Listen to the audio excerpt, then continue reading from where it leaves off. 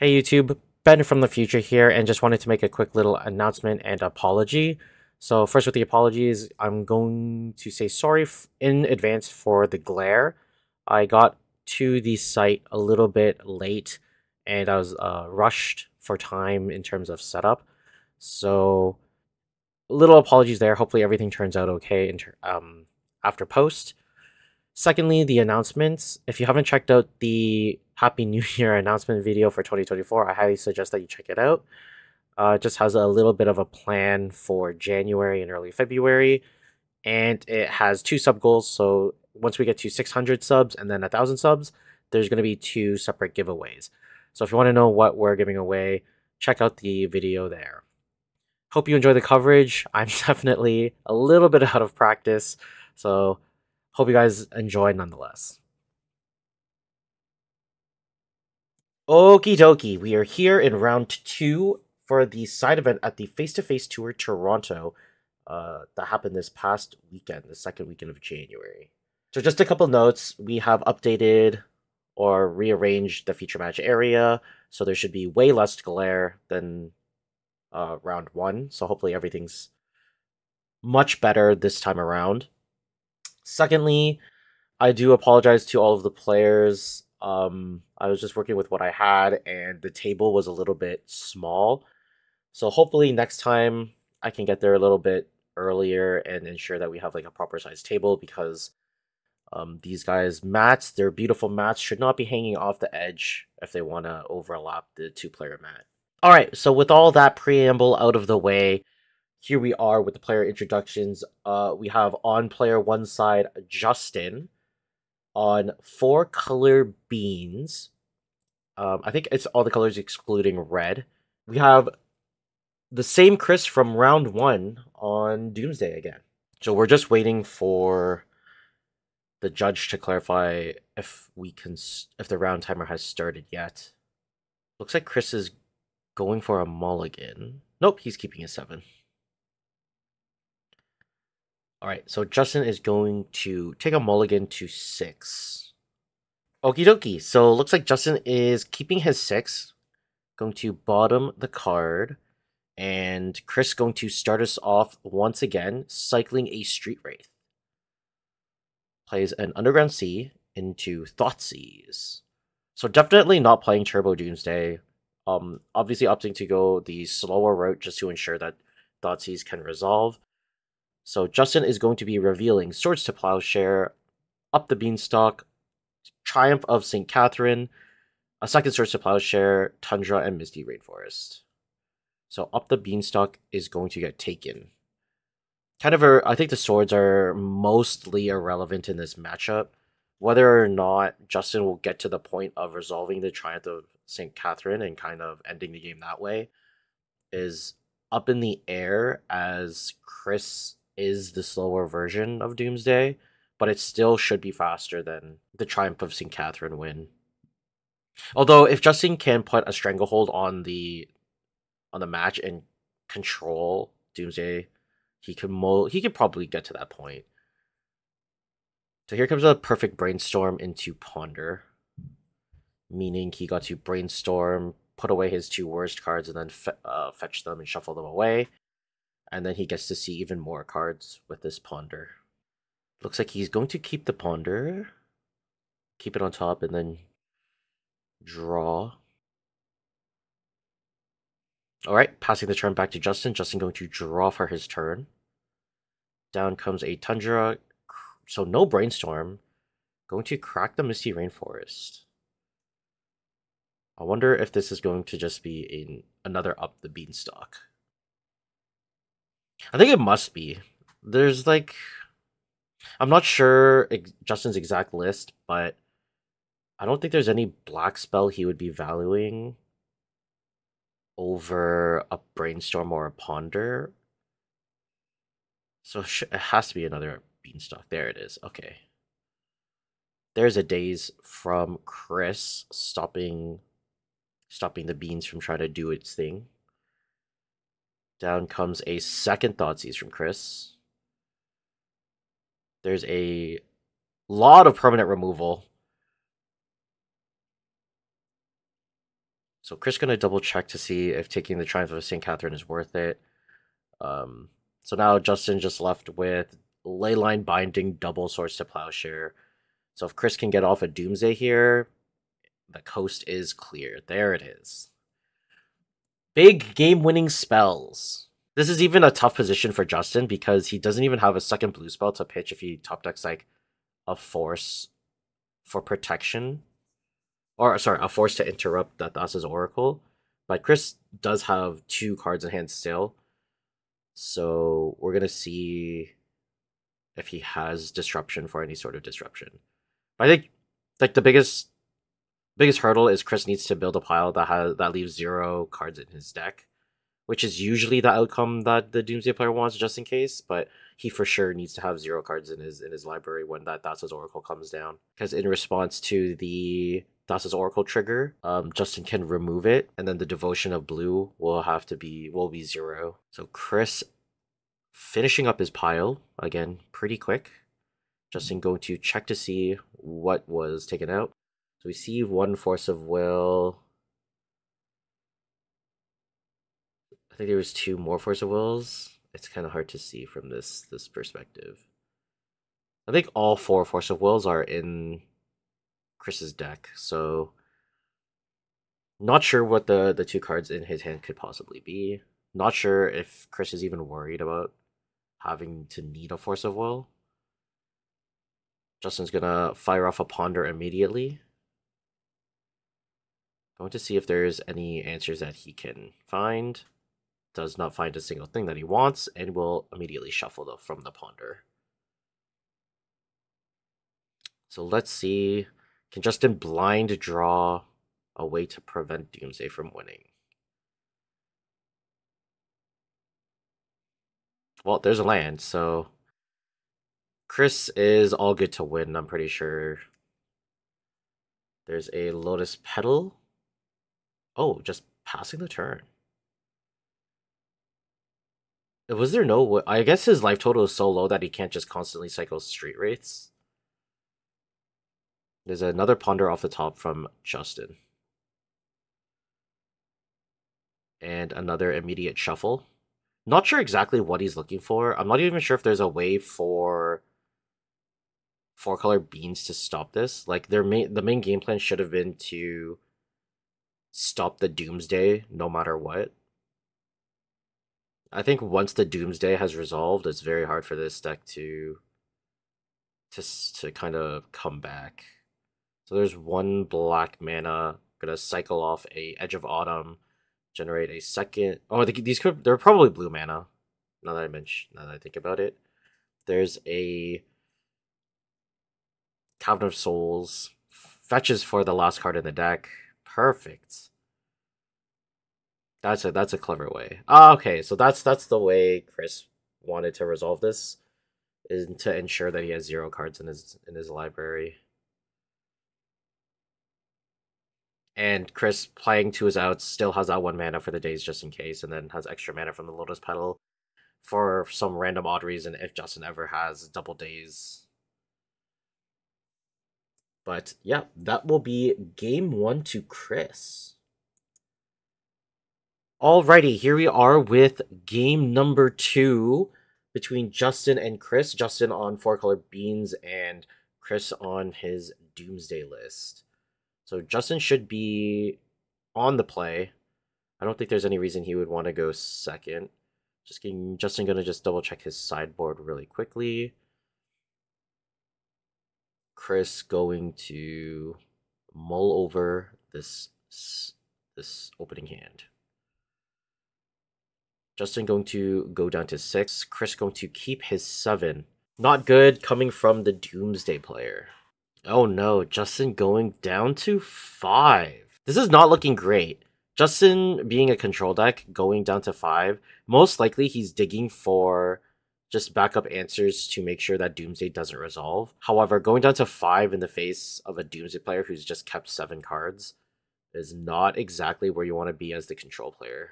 But he has to do all that he can to make sure that Doomsday doesn't go off. I think Chris is heavily advantaged here because he is playing the slower version of Doomsday. Like, he's not trying to turbo it out as soon as possible. He is playing hand disruptions to make sure that the coast is clear. So that's one huge advantage that Chris is willing to sacrifice, is that he can keep a hand that doesn't have like a Doomsday setup in it, and he can just rely on kind of setting up his Thoughtseizes at the right time to make sure that the coast is clear. So Justin looked like he's settling on his 5. I don't think there's any realistic scenario where you go down to 4 unless you have like no lands. But you should have at least some sources of lands, especially between like being a control deck and having Lorien revealed. So Justin gonna start off with an Underground Sea. Chris gonna draw for his turn, and we'll see what he starts off with. There's an Underground Sea and probably a Thoughtseize. One of the greatest cards ever printed. So in the face of this Thoughtseize, Justin's just gonna ensure that he has future land drops. Going to cycle the Lorien revealed away. Probably gonna find like a Tundra, either Tundra or Tropical. If finds a Tropical, then he can play Beans if it ever comes off the top. There's a Flusterstorm, Ponder, up the Beanstalk, and the Tropical Island that Justin just searched for. So I think if you're Chris, you most likely take the Flusterstorm or the Ponder. Like, I don't think up the Beanstalk is that much of a threat. Like, there could be something that I'm like overlooking, but yeah. So he does take the up the Beanstalk. Interesting. If Justin plays up the Beanstalk on turn 2, then he can't Ponder into a Force of Will. So I'm curious. This leads me to believe, like, taking up the Beanstalk over a Ponder or a Flusterstorm leads me to believe that Chris doesn't have a Doomsday in his hand, and he isn't setting up for it for turn 2. Alright, so Justin will keep the cards off the Ponder and then draw off of it. Pass the turn back to Chris. Chris just going to play a Polluted Delta and pass the turn. Chris going to draw for his turn. So now Chris is giving Justin plenty of time to just draw to his outs. Down comes a Brainstorm from Chris. And there's an Orcish Bowmaster from Justin. So this is the interaction that a lot of people were afraid of when Orcish Bowmaster was printed. And I think this is the advantage that 4-color Beans has over like a heavy white splash, is the Bowmasters. Alright, so Chris is going to resolve the Brainstorm, and that will trigger the Orcish Bowmaster to amass 3 more, making his Orc Army token a 4/4 and pinging Chris down to 14. Chris then going to shuffle away what he brainstormed, so this is all at the end of Justin's turn. Chris going to find a Tropical Island. This is most likely going, like, he knows that Justin is on the black version of 4-color Beans, so he's probably already realized that the Orcish Bowmasters is going to be a big problem, so he's most likely setting up for a Veil of Summer. Down comes a Misty Rainforest from Chris, and just going to pass the turn. Justin going to untap and draw. Going straight into combat, swinging in for 5. Drops Chris down to 8. I think there's a Beans coming. 2 mana for up the Beanstalk. Now Justin's Force of Wills are pretty good here. I don't know if they're... I'm unfamiliar what other 5-mana spells other than Lorien Reveal there is. I guess the Triumph of St. Catherine is a 5-mana creature. So down comes a Flooded Strand from Justin. Gonna pass to Chris. Chris gonna draw for the turn. There's an Underground Sea. There's a Ponder. So I think Chris gonna try to find a Doomsday and just try to win here. He's under like immense pressure from the Orcish Bowmaster. Like, this army is going to be a 5/5 at the end of this Ponder, And if Chris tries to dig even further to try to end the game, the Orc Army might end up just one-shotting him. So yeah, Chris not finding what he's looking for, most likely didn't find a reliable source of either black mana or the Doomsday itself. Okay, Chris going to draw off the Ponder. This is gonna resolve the Orc Army. Chris takes 1 damage, going down to 7, and he will pass the turn. I'm curious, what happens if someone's at 1 life and they Doomsday? Because it's supposed to be half the life rounded up.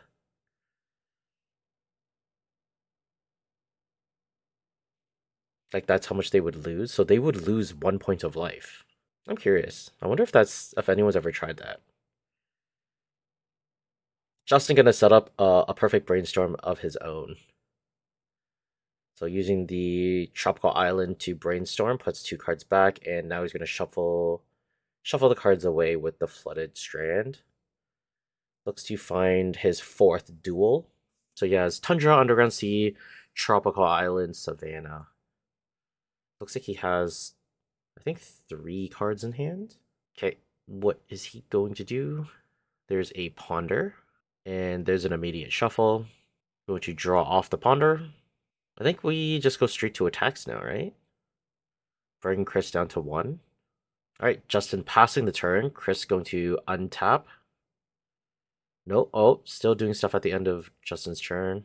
So, Cycled Lorien revealed. Are we finding a black source? Yeah, so I think this is the best way because you can't activate the Misty Rainforest because he's at 1 life. So he needs to find the black source some other way, and hitting a Lotus Petal if you don't have it is not reliable. Yeah, Chris just gonna scoop it up. Alright, so that makes it 1-1. And most likely Chris being on the play in game 3. Okie dokie, here we are for game 3. Justin on 4-color beans and Chris on Doomsday. It is 1-1. Chris taking the first game with a dominant 2 Thoughtseize into Doomsday. And then Justin overtaking game 2 with a well-timed Orcish Bowmasters in response to a Brainstorm. So now, I assume Chris is going to be on the play. Justin looks like he's going to mulligan straight down to 6. And Chris most likely keeping his 7.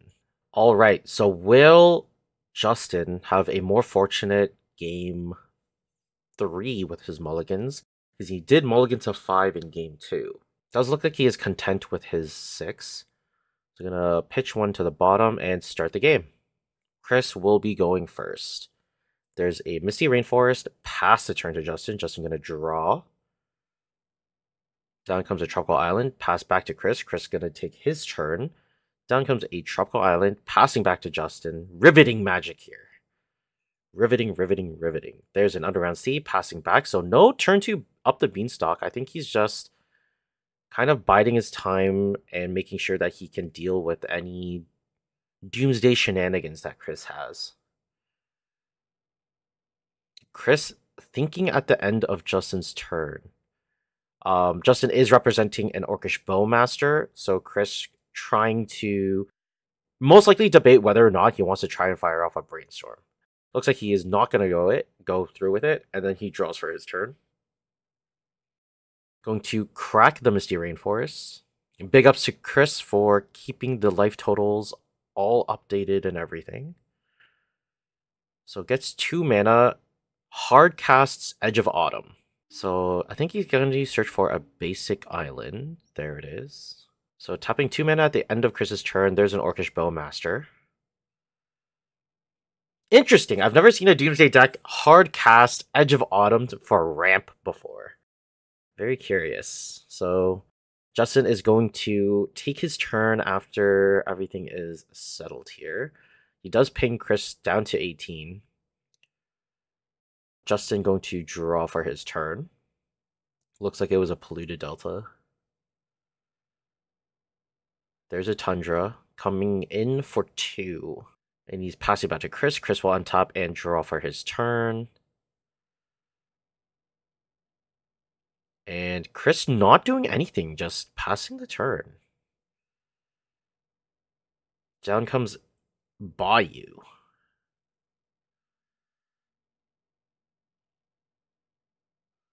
There's another Orcish Bowmaster. Okay, so it will... So resolve and then the trigger on the stack. He is targeting Chris because nothing else to target. There's a Veil of Summer. So it looks like he's just trying to cycle here. Actually, if he sets up the Veil of Summer now, it'll fizzle the ping. It won't grow the Orc army, and Chris is safe to fire off any brainstorms that he needs to or that he wants to. So this baits out a Flusterstorm. Yeah, so Storm is 3, Orcish Bowmaster is 1, Veil of Summer is 2, and then he has to pay for the original Flusterstorm. So it doesn't have the extra mana unless he goes Dark Ritual, but I don't think this is what you really want to be fighting over with a Dark Ritual. Looks like it successfully counters the Veil of Summer. So Chris will get pinged, and that Orc army will grow.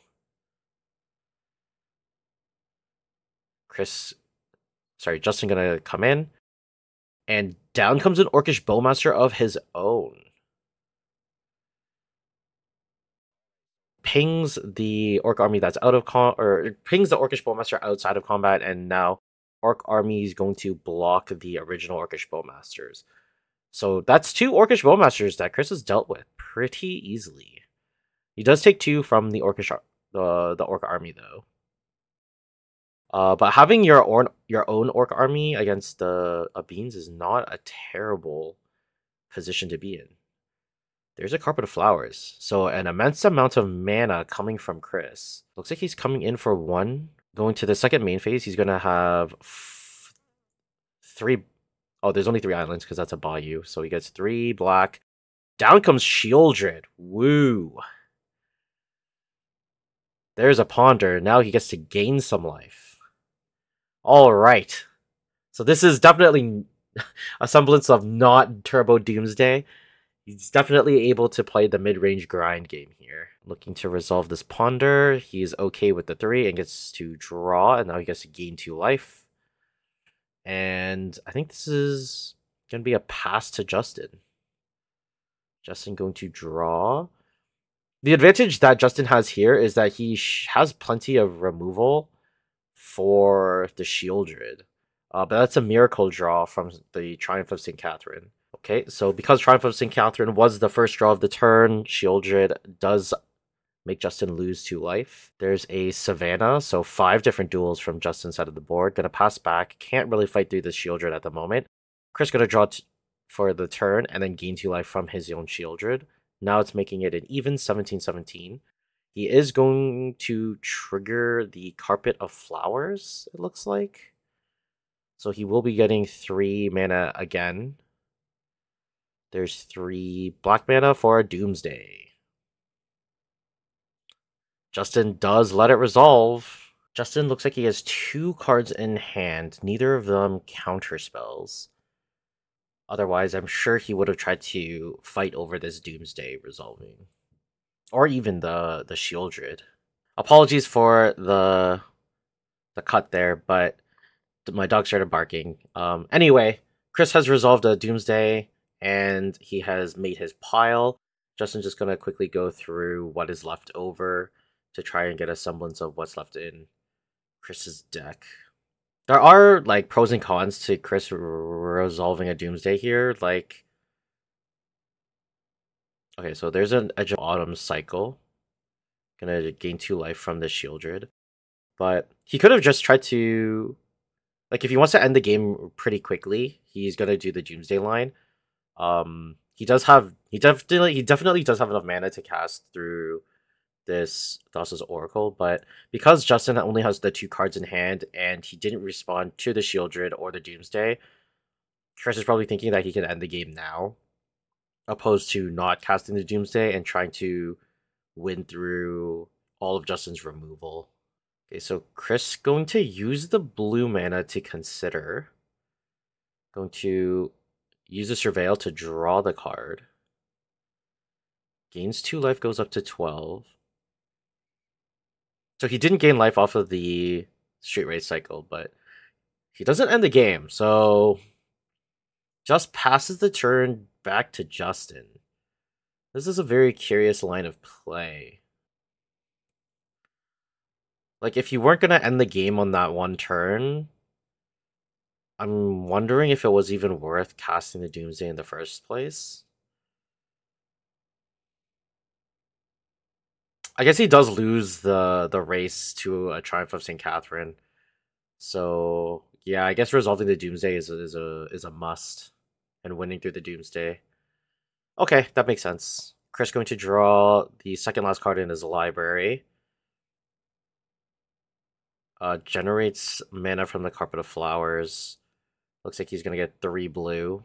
Gonna use 2, cast a Thassa's Oracle. So this is game winning if Justin can't respond to the Thassa's Oracle. Alright, so that is Chris taking the game over Justin in game 3. So now Chris's record is 1-1. I'll see you next time for round 3.